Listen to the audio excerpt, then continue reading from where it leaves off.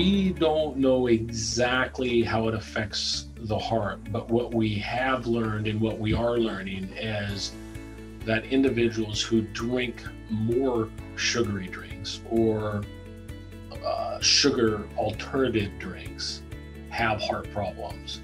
So I think the real question that is out there is, is this an association or is this a cause and effect? And I often kind of half-heartedly tell my patients when we talk about association versus an effect is what really is causing heart disease, or what do we know is parallel to developing heart disease. People who drink lots of sweetened beverages or artificially sweetened beverages have trouble with cardiovascular disease later in life. And so I think it's a real challenge to try to sort through what that means, and how do we understand it. And there's some ideas out there, but it's not very clear. It is an association that we have to be aware of. Sweetened beverages do play into people's lives as to whether it's, I'm home for dinner and I'm going to have a beverage. I'm going to have a soda. I'm going to have a diet soda. I do that with every meal. Why would I not today? So I do think, and those are those casual associations that may be playing into what we're describing, but don't fully understand. Yes, having too much wine is not a good thing. Having a little bit of wine is an okay thing. We've studied that for many years. There is a natural sugar there that you think, okay, what is that? But I would tell you, generally, you would say people who drink wine are usually a bit more health conscious. And maybe it's socioeconomic, maybe it's, habits as well, versus drinking a diet soda I picked up somewhere, just because it's available. It's not going to be the ultimate, yes, this is the entire cause of heart disease. And it's not going to be that, well, no, it doesn't play a role. There's going to be some real answer in the middle. And it's going to be, yes, artificial sweeteners are not a good thing. And if you're diabetic and you're hypertensive and you smoke cigarettes and you're overweight and you don't do exercise, it's a 1, 2, 3, 4, 5 factors that contribute to disease. So instead of having no heart disease in your life, or heart disease at 60, or heart disease at 55, or 50, or 45, you may have something at 40 if you check all those things. I think it really comes back to when we try to cheat nature, we usually cheat ourselves.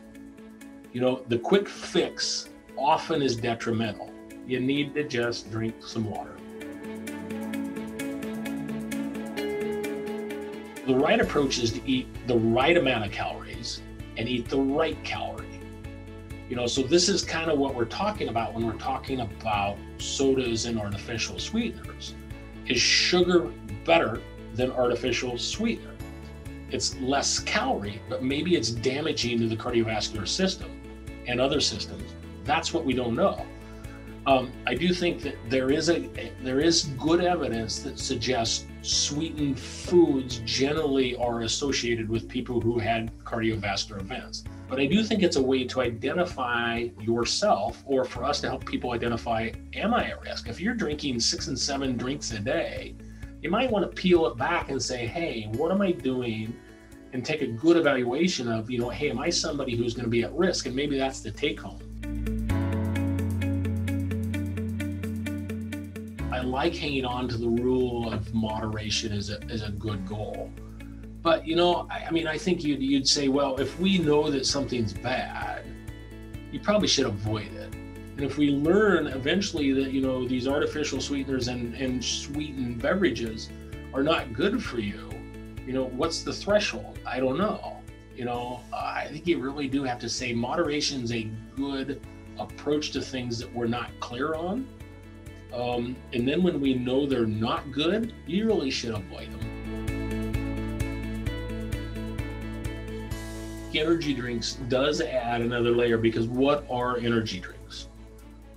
There's some spiced up, marketed beverage that can be sweetened and almost always have artificial sweeteners.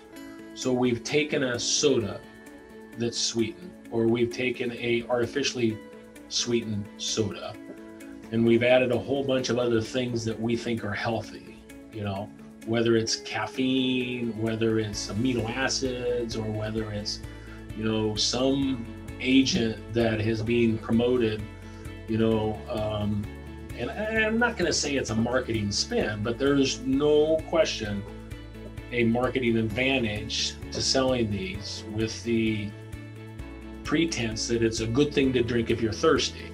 And so I think some of the concerns are, is, you know, for my patients, is when you drink these energy drinks, not only you're now getting the questionable sugars or artificial sugars, but now you're getting caffeinated beverages that can cause rhythm problems in some patients or other problems. Associations, I worry about.